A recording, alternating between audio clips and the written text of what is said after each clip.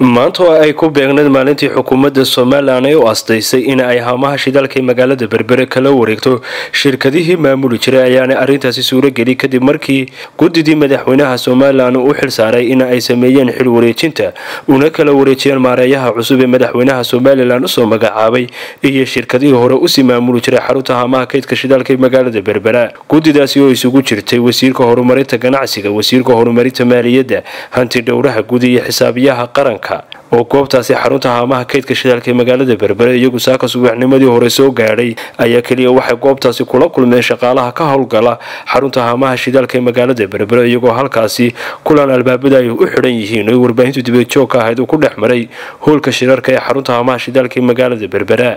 kadib markii kulankaasi soo dhamaaday ayaa warbaahintu wax ka weydiisay sababta uu u baaqday xil wareejintii wasiirka horumarinta maaliyadda iyo wasiirka ganacsiga waxaana sheegeen in maalinta berita ay xil wareejin rasmi ah sameyn doonaan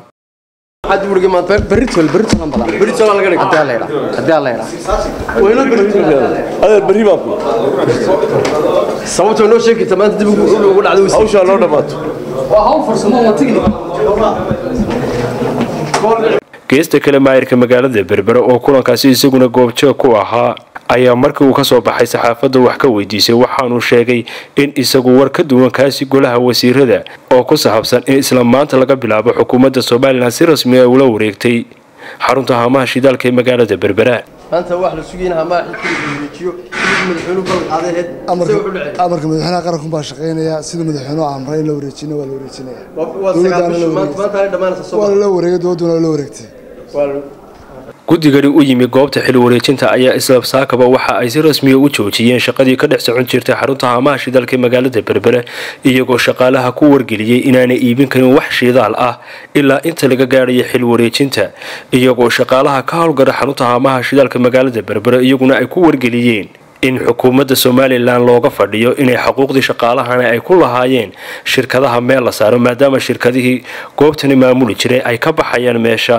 geesta kale wasiirka horumarinta wasaaradda maaliyadda ayaa socdaal kormeer shaqo ku tagay cashuuraha bariga ee magaalada Berbera iyo kastamka halkaas oo warbixin kaga dhageystay maamulada goobahaasi wasaaradda maaliyadda u qaabilsan markuu kormeerkiisaasi soo dhameystay ayaa warbaahintu waxay wax ka weydiisay u koorgelista kormeerkan uu ku sameeyay goobahaasi tani waa shaqooyinkii caadiga ahayd joogtada ahaa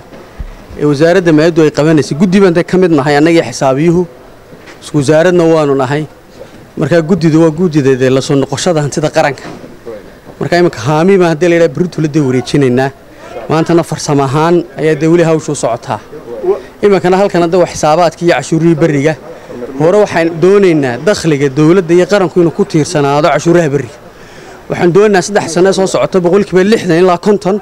in cashuuraha bariga loo guuro waqtiga nidaamka dunidu ama qaabka uu u socdo badacada socota ama transit guuriska waxa la yiraahdaa imika heshiisyo diblomaasiyad inta badan ku dhamaada ama uu ku xiran yahay laakiin dakhliga dal jira uu ka soo baxaa waa cashuuraha barigan xoojinayna sheekh baan tagayna meel kasta oo nu aragno maxaan ku dhahday in dakhli ka soo baxayo xafiisyo waaweyn baan ka furaynaa shaqaale aqoon iyo xirfad loo tababaran baan geynaynaa wacyigelinta dakhligana in saxaafadda